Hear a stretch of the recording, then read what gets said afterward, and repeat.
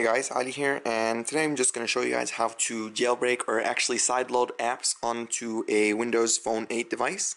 I already did a previous video showing how to do it on a Windows Phone 7 device, but here's Windows Phone 8, and I'll be using a Windows 8 PC for the program. Now, basically what you want to do is, of course, you're going to need a developer's account, which I'll post a detailed link in the descriptions how to get one. It's through a Dreamspark. You can get it for free if you're a student. Other than that, tough luck because it's really difficult to get one. So this is actually the only legal way to do it, and also the only other way. So basically, you're going to need a Windows Phone 8 device, okay?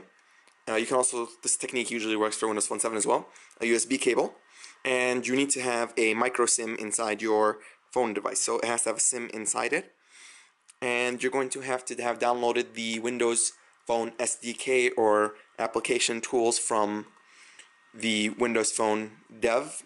The website is dev.windowsphone.com. It's up there, and what you want to do is just hit get SDK and it'll download the SDK for free, and once you have your developer's account you can sign in and get on with the process. So anyways, after you've done that, you're going to of course connect your phone to your computer with the USB cable. If you're running Windows 7 then with a Windows Phone 7 device, you're going to need Zune installed. But anyways, the steps are the same. You're going to go to your start menu and you're going to just search for registration. The app is called the Windows Phone Developer, right there, Windows Phone Developer Registration Tool. So click on that and you'll get this app right here, Developer Phone Registration. As you can see, it says status.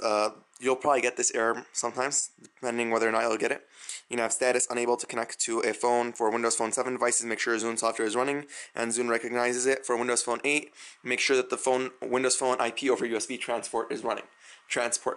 So if that service is not running, the Windows Phone 8, so if you're running a Windows Phone 8 device with Windows Phone 8, you might get this error. It's the IP over USB sync. So what you're going to want to do is also go back to your start menu and just type in, local services. So you'll find it under settings. Right there. You'll find it under settings. You have view local services right there. So once you view local services, you'll get this little page here. So scroll down all the way until you find something called Windows Phone over IP. Windows Phone.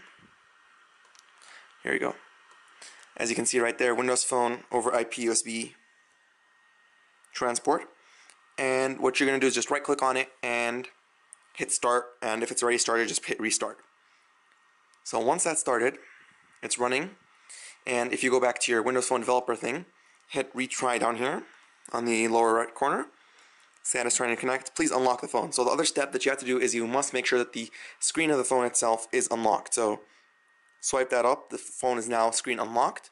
Retry it once more. Identify the Windows Phone 8 device. Click register button to unlock the phone. So if I hit register,